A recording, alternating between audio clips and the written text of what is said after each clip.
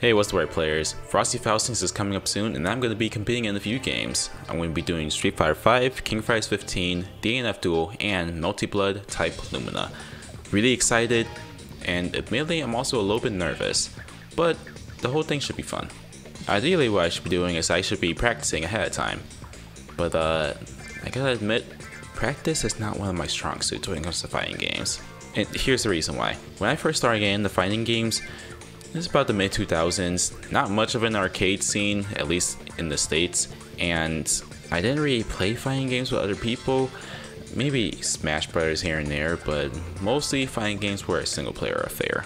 So a lot of stuff I just kind of had to learn and figure it out on my own. It wasn't until YouTube came along where I started watching high level Virtua Fighter 5 matches, and it wasn't until a game started going online that I was able to play games with other people. But I was still very much used to playing games by myself, which nothing wrong with that. But there comes a point where in order for me to improve and get better at fighting games, I'm gonna have to do the dreaded thing and learn frame data.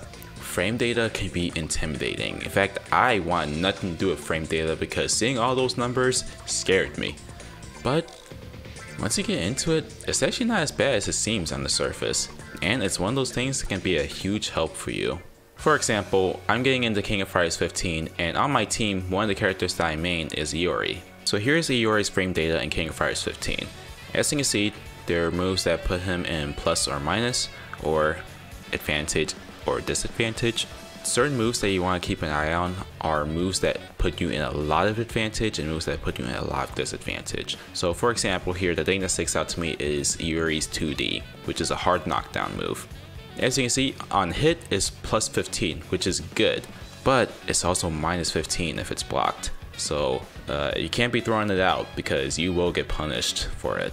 So that's an obvious example. You don't need to go into frame data to see that this is an unsafe move. But then you start to get into the nuances. Take for example Iori's target combo, his 6A to A. If I have an opponent that knows that my move is -6, it doesn't matter if I try to beat them to the punch by throwing out another move. If they throw a move that's -5 or quicker, it's always gonna beat me. If I try to mash out a move right after I land this combo. It's one of those things where you might not need to know every single property of every single move that your character has, but it's good to know moves that you're going to use pretty commonly, what's the pros and cons to using them. So that's just one example to hopefully illustrate that fighting games are a fun genre to get into, to press buttons and just have fun with friends and strangers. But you can also get a lot more out of them when you take the time to sit down and read. In this case, frame data.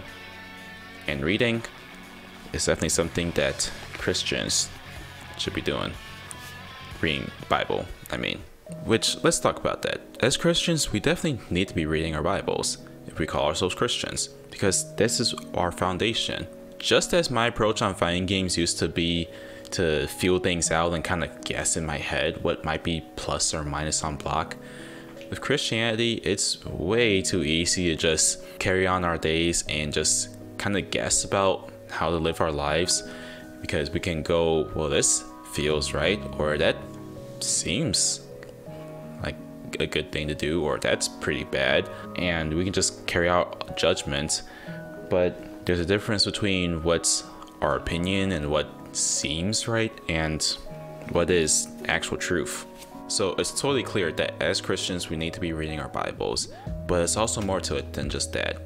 We need to do what the Bible says. Going back to fighting games for a moment, it can be so easy to get caught up in knowing the numbers, knowing what's plus or minus, knowing the terminology, watching your replays, analyzing online matches, and yet when it comes to an actual match, still get completely bodied. And the difference is, there's so much that you can learn, but it's a different story when you have to apply it to an actual match where things can change. You have to adapt. There's so much that can happen in a split second in a match. And when it comes to Christianity, the same thing applies. Circling back to Christianity, it's vitally important that we read our Bible.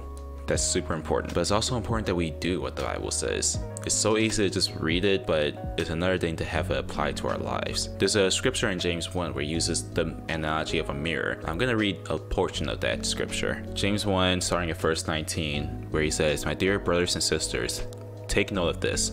Everyone should be quick to listen, slow to speak, and slow to become angry, because human anger does not produce the righteousness that God desires. Therefore, get rid of all moral filth and evil that is so prevalent, and humbly accept the word planted in you, which can save you." Now, this is the part that I really wanted to hone in on. Do not merely listen to the word and so deceive yourselves. Do what it says. Anyone who listens to the word but does not do what it says is like someone who looks at his face in the mirror and, after looking at himself, goes away and immediately forget what he looks like. But whoever looks intently into the perfect law that gives freedom and continues in it, not forgetting what they have heard, but doing it, they will be blessed in what they do. Life gets pretty crazy, regardless of if you're a believer or not. And so it's very important that when life gets crazy, to be able to fall back on the foundation that God sets out before us, because that's the true test of your faith. So don't just read, also do. And that's going to be it for this video. Let me know what you thought. If you're into fighting games, how do you feel about frame data? Is it something that you love analyzing, or is it something that you completely stay away from? If you're looking for a non-denominational church, down in the description below will be a link to our church locator. If you're interested in studying the Bible, or you just want to hang out, link to my Discord also down below. Once again, thanks for watching. Hope you take care, and until next time, peace!